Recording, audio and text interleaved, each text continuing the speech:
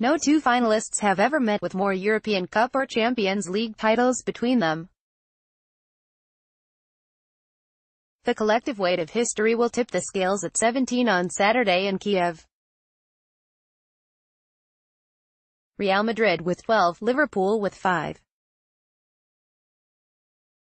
But deeds past rarely seem to rest heavily on shoulders decked out in famous white or red. They simply propel the current incumbents forward toward glory. Sometimes all it needs is a mention of a place or a name for fans of all generations to swap fervent stories of nights experienced on location or from afar, read about in books or watched on YouTube. Alan Kennedy, Bruce Grobbelaar or Istanbul, Alfredo Di Stefano, Predrag Mijatovic or Hampden Park. This weekend, there is not only a trophy to be won. There is a legend to embellish.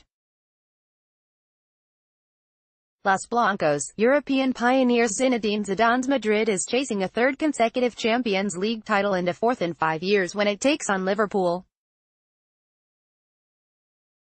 It is a run unprecedented in the modern era and one that harks back to a time when the team from Spain's capital established itself as Europe's first true superclub. The first 5 editions of the European Cup, from 1955-56 through to 1959-60, ended with the trophy at the Santiago Bernabeu. Di Stefano, Ferenc Puskás, Raymond Kopa, Paco Gento and the rest were Galacticos almost half a century before the term was coined. Di Stefano netted a hat-trick and Puskás 4 in a 7-3 defeat of Eintracht Frankfurt in Glasgow in 1960 that remains widely regarded as one of the greatest matches of all time and a high watermark of a dynasty. A 10th title, La Decima, came in 2014, preceding the Zidane run. The second most prolific team in the history of the competition is AC Milan with 7 titles. Up next are Bayern Munich, Barcelona and a club from northwest England. From Paris down to Turkey, glory in the tournament it once dominated eluded Madrid in the 1970s as new powers established themselves. 3 consecutive triumphs for the beguiling Ajax of Johan Cruyff were followed by Franz Beckenbauer and Bayern Munich racking up a treble of their own. Then came 6 years of uninterrupted English dominance, with Liverpool prevailing 3 times alongside Aston Villa and back-to-back Nottingham Forest wins masterminded by Brian Clough.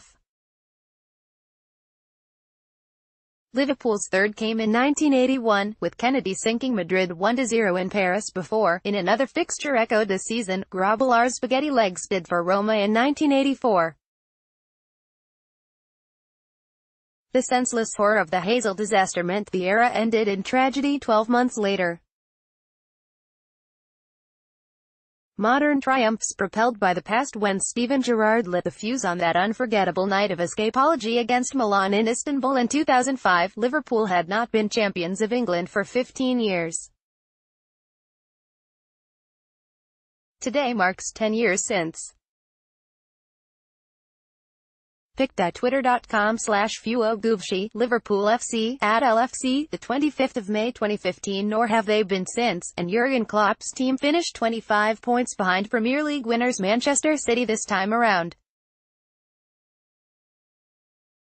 That's the same Manchester City the Reds decimated 5-1 on aggregate in April's Champions League quarter-final.